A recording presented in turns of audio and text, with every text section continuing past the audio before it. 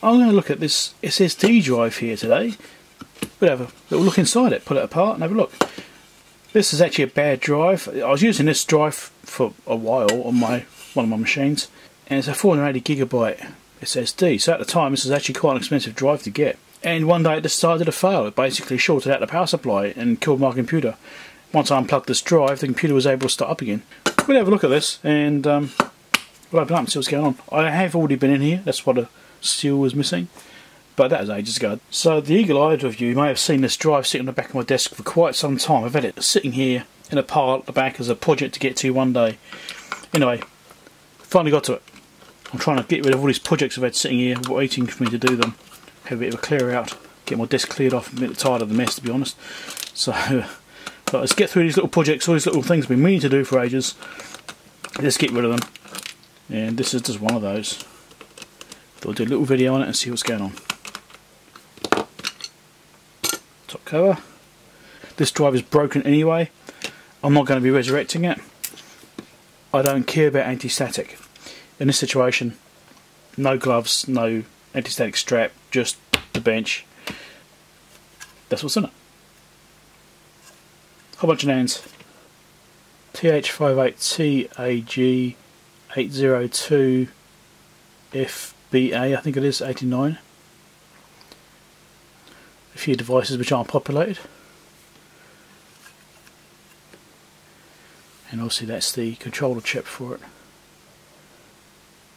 And a whole bunch more of the same devices that side. Now when I actually looked at this originally, I did actually check for some short circuits on like capacitors and stuff like that. And I couldn't find anything. Nothing obvious anyway. So I don't actually know what's wrong with this. I just know it killed my computer, killed the power supply.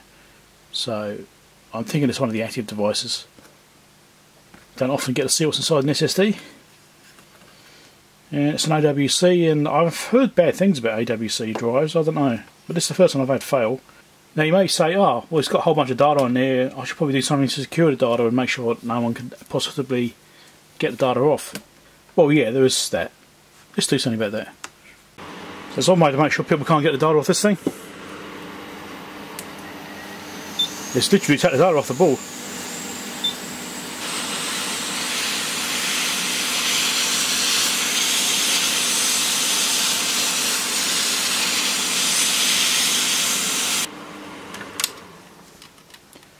There you go. There's all the chips off. Don't have to worry about data now, do I? Let's go a step further. I've got my bench power supply set at 30 volts, set it to 2 amps.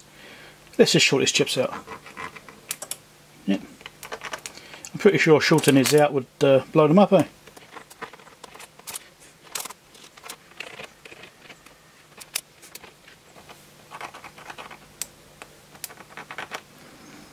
Doing them both polarities because you never quite know what you're going to get, do you?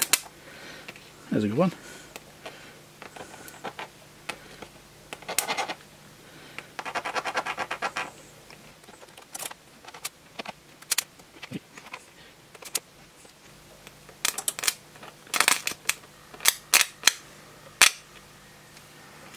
That worked.